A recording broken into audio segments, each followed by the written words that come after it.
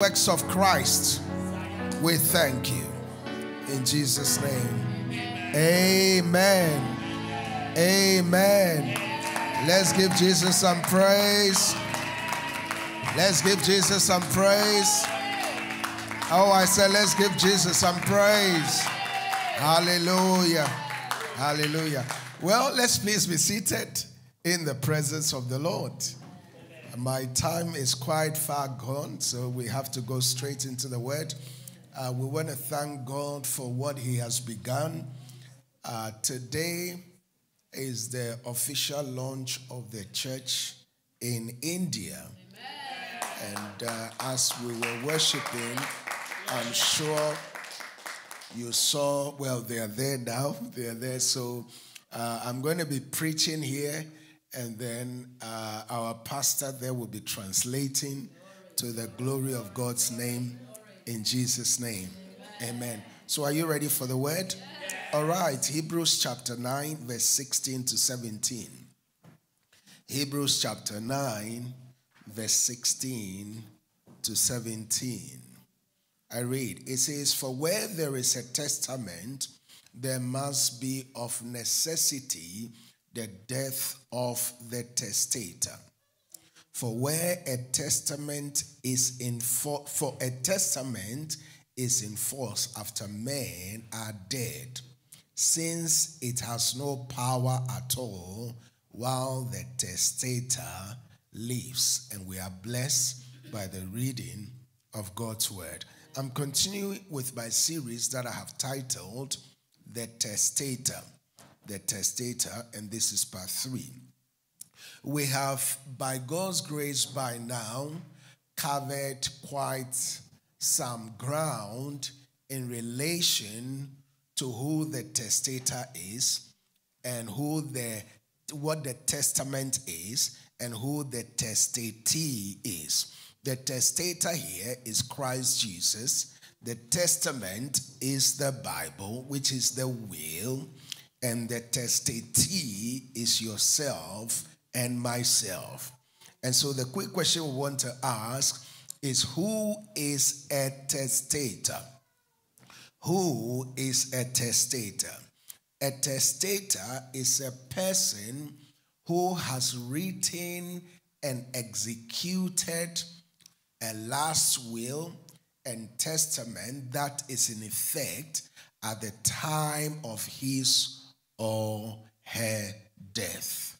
A testator is a person who has written and executed a last will and testament and is in effect at the time of his or her death. Hallelujah.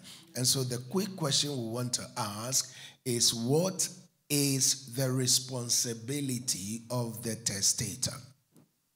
So if the testator has left a will for us, that means there is a responsibility on the testator that he must fulfill so that we can have full access to what is in the will.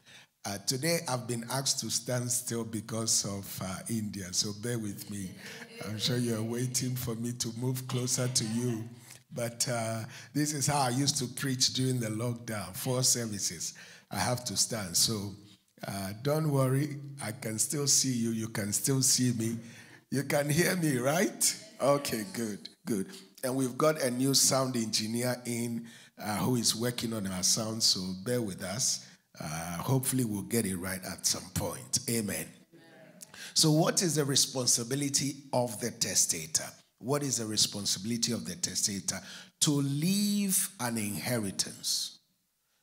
The responsibility of the testator is to leave an inheritance. Proverbs chapter 13, verse 22. Proverbs chapter 13, verse 22. It says, "A good man leaves an inheritance to his children's children, but the wealth of the sinner is stored up for the righteous." So who is a good man here? Jesus Christ. And as an extension to us who are born again. And so the responsibility of the testator is to leave an inheritance. Notice the inheritance is being left to their children and the children's children. 2 generations. Very important. So quick question we want to ask is what is the content of the will? So if the testator has left a will, the will must have a content. Isn't that right? And when you go to a funeral, most of the time, sometimes they read the will of the dead person during the funeral or after the funeral. And the will has content. Everybody is interested what is inside.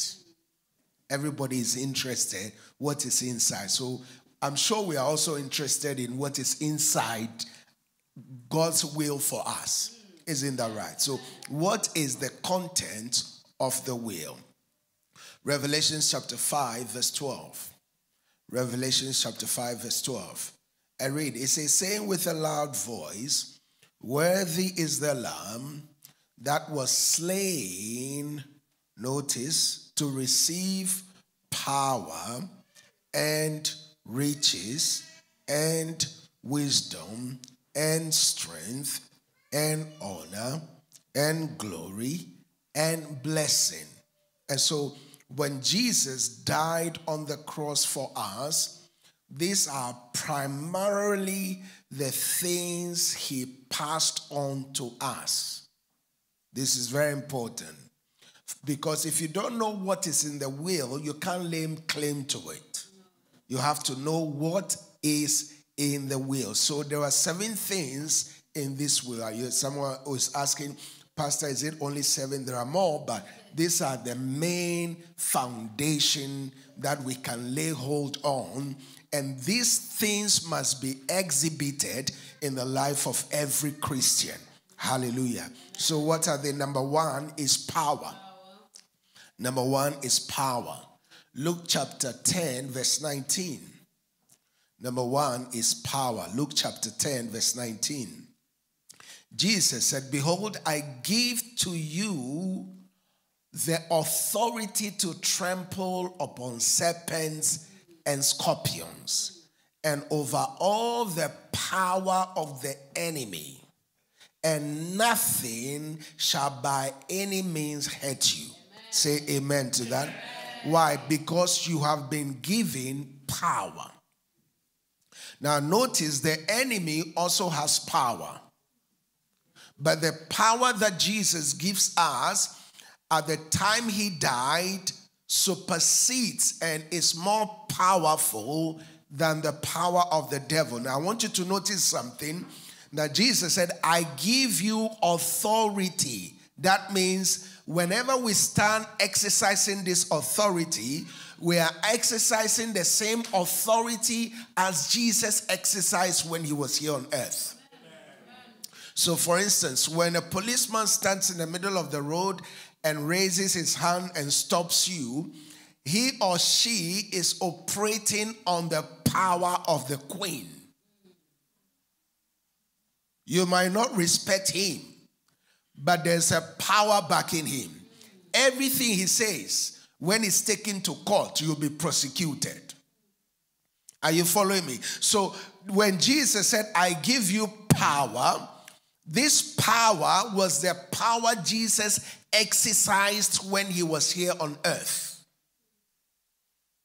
No curse could destroy him.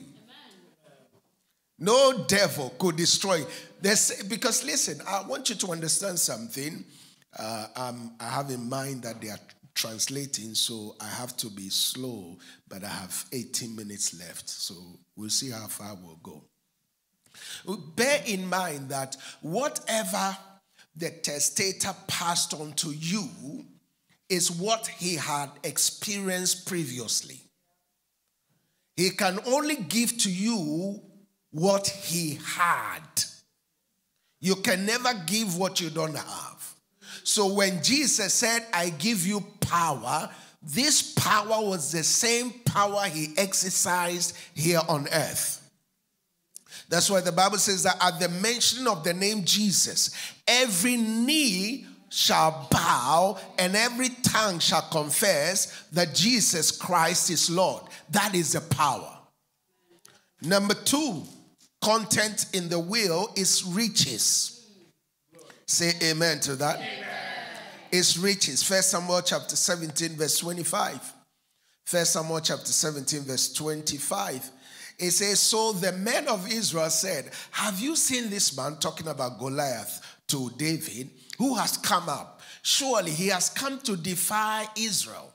And it shall be that the man who kills him, the king will enrich him with great riches. Hallelujah. But there's something you have to do. Riches doesn't just come. You see, there are many Christians who are sitting there and say, I want to be rich. Oh, yeah, I want to. It doesn't just happen. You have to do something to be rich. Say amen to that. Amen. Because faith without works is dead. You sit in your room, you open your mouth and say, Father, Father, Father, let it be today. Today is my day of riches. You can confess and prophesy. If you don't do nothing, you'll get nothing. Look at what happened. The Bible says that this is what shall be done to the man who kills him. The king will enrich him with great riches and will give him his daughter. Oh, that's good. And give his father's house exemption from taxes from all Israel. Say amen to that. I don't know what demonic system have been taxing you. After today, it shall not be so. Amen. Number 3 is wisdom. Number 3 is wisdom. Proverbs chapter 4, verse 7 to 9. Proverbs chapter 4, verse 7 to 9. The Bible says that wisdom is the principal thing. Therefore, get wisdom. Money is not the principal thing. What's the principal thing? What's the principal thing? Wisdom. And what is wisdom? Wisdom is the practical and relevant application of the word of God. Wisdom is knowing what to do and doing it at the right time. So the Bible says that wisdom is a principal thing. When the Bible says wisdom is a principal thing, that means principal is head. The principal of an institution is the head of that institution. Wisdom is the principal thing. Therefore, get wisdom. And how do we get wisdom? The Bible encourages us to buy wisdom and sell it not. That means to gain wisdom, it will cost you something. Amen? Amen. That's why Jesus Christ is the wisdom, is the power of God and the wisdom of God. 2 dimensions. The power of God and the wisdom of God. So wisdom is the principal thing, therefore get wisdom. And in all your getting, get understanding. Exalt her. Exalt who? Exalt wisdom. And she will promote you. She will bring you honor when you embrace her. Don't embrace the world. Embrace wisdom. Embrace Jesus. Now, we all knew that Solomon was the greatest when it comes to wisdom. But when Jesus showed up, Jesus said, a greater than Solomon is here. Hallelujah. So that means the wisdom that Jesus functioned in was greater than that of Solomon.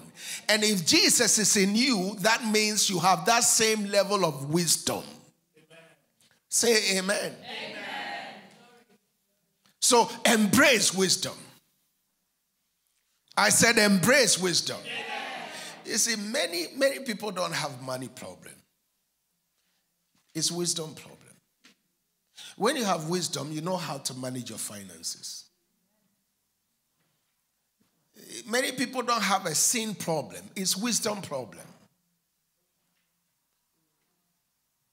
Are you following me? The Bible says that the unwise goes in the way of the harlot. The unwise. Knowing very well that when you scoop fire into your bosom, it will burn you. Yet he's going. So we need wisdom. Wisdom will help you to be able to relate with your husband and wife. Wisdom. Wisdom will help you to be the head at your workplace. Wisdom. To know how to relate with colleagues and your bosses. Wisdom. So verse 9 says, she will place on your head, that is wisdom, she will place on your head an ornament of grace, a crown of glory she will deliver to you. Say amen to that. Amen. So we need to go for wisdom. We need to go for wisdom. The days where our community are not respected are over. And how do we arrive there? The days of buying big cars and parking it at a rented property are over. Why are you not saying amen? Amen. Where you buy a big car and you are parking it at a rented property, where the car that you are driving can pay double the mortgage of the rent you are paying. That's not wisdom. It's time to own our own properties. Why are you not saying amen? You see, you don't like this one. You say, hey, we want fire. This one is more powerful than fire. Oh, wait till we get to the month of wisdom. Number 4 is strength. Number 4 is strength. Psalm 18 verse 39 to 40. Psalm 18 verse 39 to 40. So we are looking at the content of the will. And what are they? Number 1 is what? Power. Number 1 is what? Power. Number 2 is what? Riches. Number 3 is what? Wisdom. Number 4 is what? Strength. Psalm 18 verse 39 to 40. It says, for you have armed me with strength for the battle. Say amen to that. Amen. You have subdued under me those who rose up against me. Say amen to that. Amen. You have also given me the necks of my enemies. Say amen to that. Amen. So that I destroy those who hated me. Say amen to that. You say, oh, Pastor, I'm a nice man. I don't think I have any enemies. Really? Jesus was nicer than you and I. Yet he had enemies. Paul was just preaching the gospel, going from place to place. He had 40 people who conceived to kill him. 40 enemies.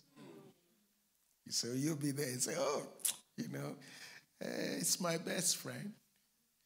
Your best friend is a woman. You are married. And you bring your best friend to your house. Oh, it's okay. Just leave it there. And you say, I'm going shopping. The wife, you go, I'm going shopping. Just if my husband is ready, if he's hungry, can you make him a cup of tea? Yeah? I say, oh, she's my best friend. She's my best friend. Really? Really? Yeah. Who leaves a fish by a cat? And they said the cat will behave. Have you seen it before? Mm-hmm. I said, oh, he's my best friend. And you come back and your husband changes. Okay, all right. Praise God. Let's not go further now. Let's read back that scripture. Psalm 18 verse 39. 39 says, you have armed me with strength for the battle. Whether you like it or not, there's a battle. You have subdued under me those who rose up against me. Say amen to that. Amen. You have also given me the necks of my enemies. Amen. Say amen to that. Amen. From today, God will give you the necks of your enemies. It says, so that I destroy those who hated me. Amen. Did you not read that there was a long war between the house of David and the house of Saul? And the house of Saul was getting weaker and weaker. And the house of David was getting stronger and stronger. May God give you strength. Amen. Strength for the next level. You see, without strength, you cannot really possess everything in the will. Because there are some things you have to go on top of the mountain to take hold of them. Hallelujah. Number 5 is honor. Number 5 is honor. 1 Samuel chapter 2 verse 30. 1 Samuel chapter 2 verse 30. It says, therefore the Lord God of Israel says, I said indeed that your house and the house of your father will walk before me forever. But now the Lord says, far be it from me. For those who honor me, I will honor. And those who despise me shall be lightly esteemed. What's God saying? We have to understand the place of honor. Listen, for you to have access to everything in the content of this will, you have to understand honor. Because honor is the protocol or the gateway that gives you access into the presence of the king. If you don't understand honor, you can't access. That's why the only commandment with a blessing is honor your mother and your father, and your days shall be long on the earth. Amen. Say amen. The Bible never say honor your good mother or your good father. Honor your mother and your father, and your days shall be long on this earth. Amen. I came to this country years ago as a student, working part-time. I was sending 50 pounds to my mom and dad every month. My salary was 400 pounds in those years. Many years ago, part-time, 20 hours. After tithing, 50 pounds goes to my mom and dad. And every time they'll call, God bless you. God bless you. God bless you. Honor. Honor. 50 pounds. God bless you. God. Ha. Yet my elder brothers were fighting with my father. And he would be saying, if I curse you, you will be cursed. My father married 4 wives, 24 children. I came out of the 3rd wife. Praise God. I'm happy I came from the 3rd wife. If you had not married the 3rd wife, I won't be here. Now, I'm not advocating for you now, a believer, to go and marry 4 wives. It's one man, one woman, till death do we die. Amen. I was the only one in my family who got married properly. Proper marriage. All my brothers, 2 wives, 3 wives, some went beyond my father, 5, 6, 7. But in all humility, I'm the youngest, the last but one in a family of 24. In all humility, I have never worked anywhere but served God for the rest of my life. In all humility, if you combine everything all of them have together, it cannot reach a tiny bit of what God has blessed me with. All of them. What was the secret? I honored my father and mother when they were alive. God bless you. God bless you. I'm blessed. My home is peaceful. When I sleep on my bed, I don't open one eye and check in. Is my wife going to put some acid in my ears or not? Praise God. Blessed. Marriage is blessed because of honor. We'll go into this another time. So that, you see, the place of honor is so critical to God that because of dishonor, God cut short the family lineage of Samuel. That's how God looks at dishonor. God said, because you have dishonored me, your children have dishonored me, there will be no longer an old man in this house. God said, if you honor me, I'll honor you. If you dishonor me, you'll be lightly esteemed. Do you know what that means? I pray for you that you will understand honor. And let me say this. Don't allow a little blessing you have to get into your head to dishonor especially a man or a woman of God that God has called to bless you. Never let it happen. I say, today I'm also chief Oga. Praise God. Number 6 is glory. Number 6 is glory. We're still looking at the content of the will. Number 6 is what? Glory. Exodus chapter 33 verse 18. Moses prayed and said, Lord, please show me your glory. Without the glory of God, we are nothing. The glory of God is the very nature of God. The glory of God is the... Praise God. We'll get there. Hallelujah. I said the glory of God is the totality of who God is. That's why God doesn't share his glory with no one. Praise God. A king's glory, it's in its abundance, its power, its supremacy. So everywhere you see a king, you see his glory.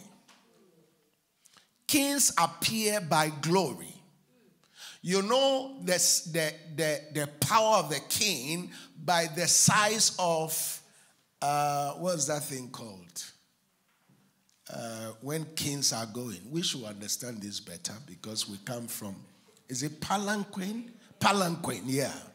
Do you know what a palanquin is? It's a bigger version of an umbrella. See, you were born in the city, so you don't know what a palanquin is. A palanquin is a bigger umbrella. It's huge. So the magnitude of the palanquin determines the size of the king. And palanquins come in sizes when kings meet. And we have a king of all kings. Glory be to God. Number 7, the last one, is blessing. So what are the 7 things? What's the content of the will? Number 1 is what? Number 1 is what? Number 2 is what? Number 2 is what? Number 3 is what? Number 4 is? Number 5 is? Number 6 is? Number 7 is? Glory be to God. Somebody's missing it up. As a matter of fact, do you know I took a whole year and I preached Revelations 5:12. How many years ago? 5 years? 6 years? The whole year I preached from this scripture. So I love this scripture so much. Praise God.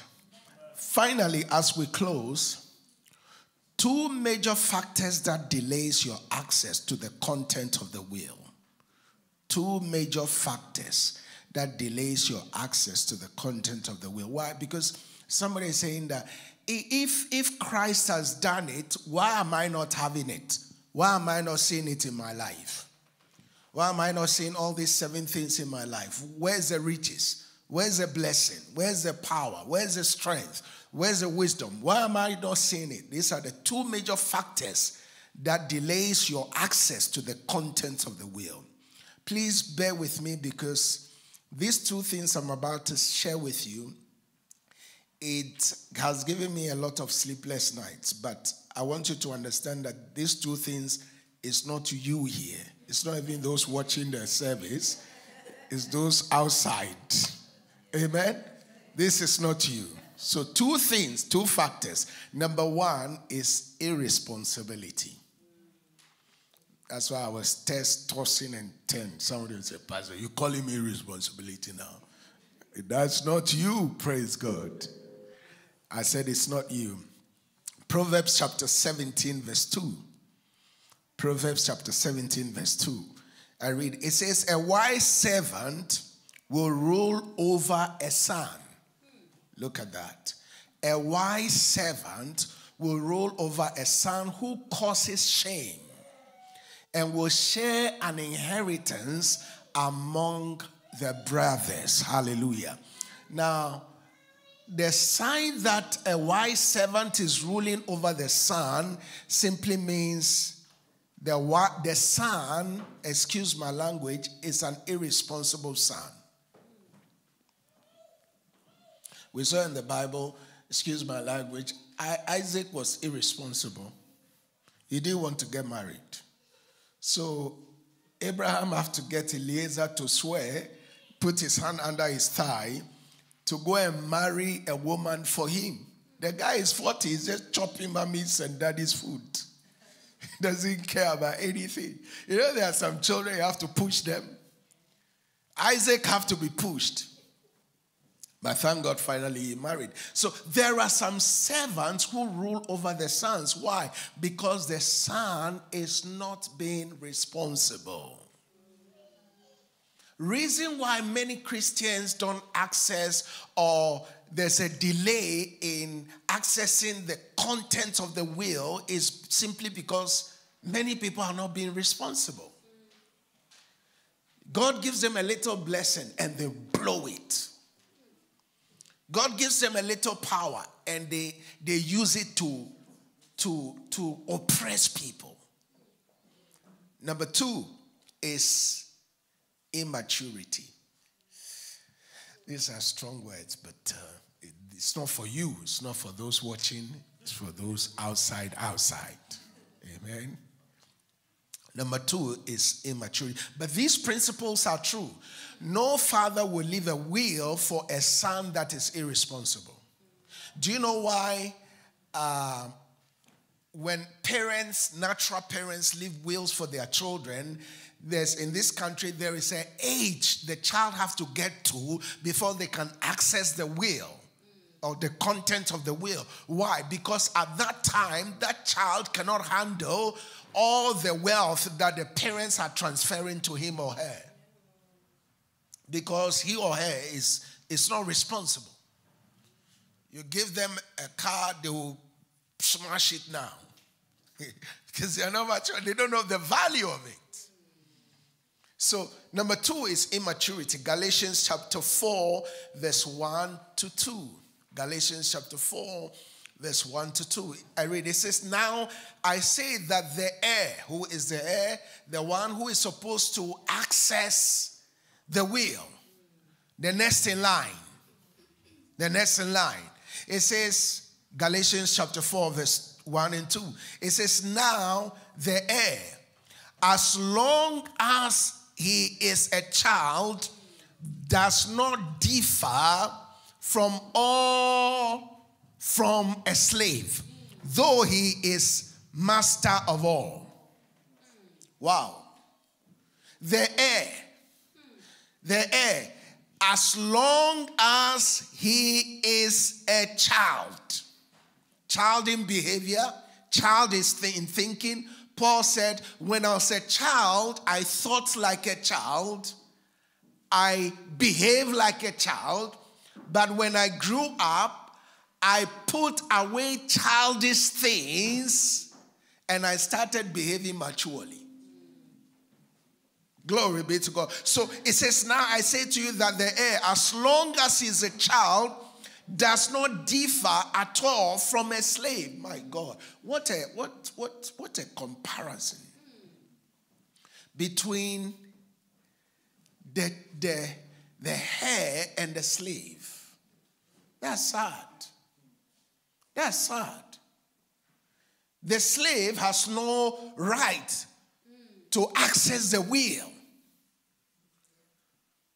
But the heir who is supposed to be the one having access to the full content of the will is being compared to a slave. A slave is an outsider. A slave is not born in the house. A slave doesn't have the name of the owner of that family or the father of that family. It says, but look at what happens. Oh, this is so powerful. It says, though he is master of all. He is master. He is master. You see, I always say this. Reason why God delays our blessings is because many Christians can't handle it. It's not that God cannot bless us. I'm telling you, there is no lack in the kingdom of God. But the reason why many Christians pray, oh God, bless me, and God doesn't want to bless them is because they can't handle it. If he gives them the blessing now, it will destroy them. Anything God gives you that takes you away from God, it's not from God. Because the devil can also bless. The devil told Jesus in Matthew chapter 4, he took him to a high mountain and said, if you bow, all these things I will give you. So the devil can also give. But his giving comes with a hook. His giving comes with a hook. That's why the Bible says the blessings of the Lord, he maketh rich and he adds no sorrow. In God's blessing, there is no sorrow. Amen. Are you following what I'm saying? Amen. Did I quote Proverbs 10:22 when we got to blessing? No. I didn't. Yeah, I'm just thinking. I'm quoting it now because, oh wow, sorry. Anyway, you got it there. Verse 2 of Galatians chapter 4. It says, but he is under guardians and stewards until the time appointed by the Father. This is the heir. He is under who? Stewards. Who is a steward? A steward is a caretaker. Who is a guardian? A guardian is a caretaker. He guides you. He polices you. He gives you, your father gives you 100 pounds. He asks, have you tithed 10 pounds? Then that's what the guardian does. He will guide you, police you until you get to that point where if you're able to tithe on 10 pounds, then he say, sir, he's mastered 100 pounds. So we can increase it to 200 pounds. And then when you master 200 pounds, and then he'll increase it to 1,000. But until you see, listen, the kingdom of God is you have to pass a test before you are promoted. It's not mass promotion. Doesn't happen in the kingdom. Check everybody that God has worked with. Check. We say Abraham's blessings are mine. Don't we sing that song? We love it, isn't it? I am blessed in the morning. I am blessed in the evening. Abraham's blessings are mine. But to have access to Abraham's blessing, you have to do what Abraham did. You have to do what Abraham did. So if you don't want any delays, start doing the words. Amen? Amen. I said amen. Amen. Start doing what? The word. Be a doer of the word. Amen? Amen. We are word practitioners, not word hearers. Hallelujah. Amen. I said hallelujah. Amen. Now, let me close on this. 3 reasons why many Christians are left out of God's will. 3 reasons why many Christians are left out of God's will. You say, Pastor, how can that be possible? Let's read the scriptures and we'll see. Number 1 is dishonor. They dishonor God. They don't honor God. God says, pray. They say, God, I'm tired. I cannot pray. God says, win souls. I cannot win souls. I'm shy. God says, serve. They say, God, don't you know who I am? Don't you know that I'm the managing director, not damaging director. Dishonor. Number 2 is disloyalty. They are disloyal to everything that is God related. Number 3 is disobedience. These are the 3 reasons why some Christians are left out of God's will. Numbers chapter 14, verse 11 and 12. Numbers chapter 14, verse 11 and 12. Listen carefully to this scripture. This is so key. The Bible says that then the Lord said to Moses, how long will these people reject me? And how long will they not believe me? With all the signs which I have performed among them, I will strike them with the pestilence and disinherit them. Did you see that? And do what? Disinherit them. What does disinheritance mean? That means you were given, your name was in the will, and because of your actions, your name was removed from the will. I would disinherit them. May God not disinherit you. May God not disinherit you. He said, I would disinherit them, and I will make of you a nation greater and mightier than they. He's talking about Moses now, that Moses individually will be mightier than the whole of Israel combined. I pray for you that God will not disinherit you. In Jesus' name. Amen. Did you receive it? Let's give Jesus some praise. Hallelujah. Oh, I said let's give Jesus some praise. I know this one, you don't like it, but let's give Jesus some praise. Hallelujah. Praise God. Well, before we close, both here and in India, every eye closed, every head bowed. Every eye closed, every head bowed. If you are here, you're watching live, you are invited to the church, and you're not born again. You're not born again.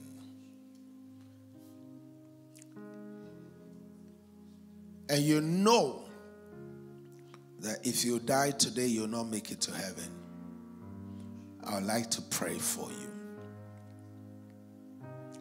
You see, to be a partaker of this will, 3 things are key.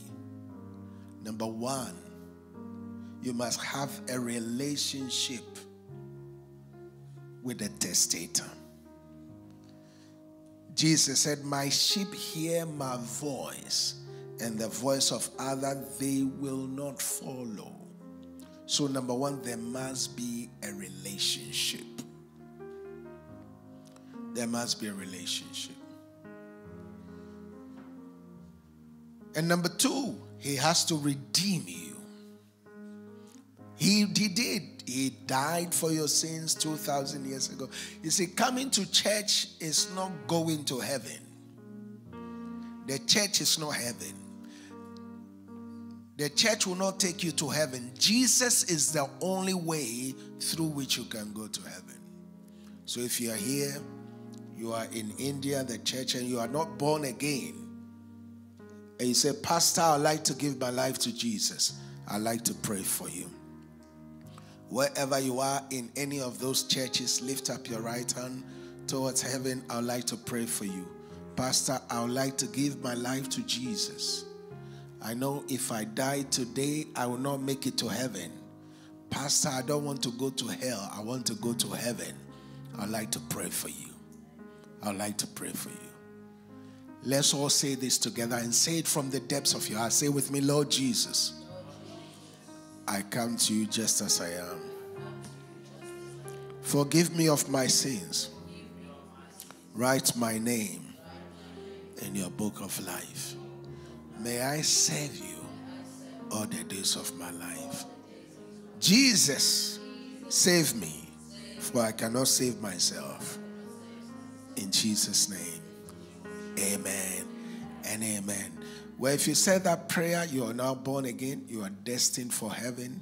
In Jesus' name, amen. Let's give Jesus some praise. Hallelujah. Hallelujah. Hallelujah.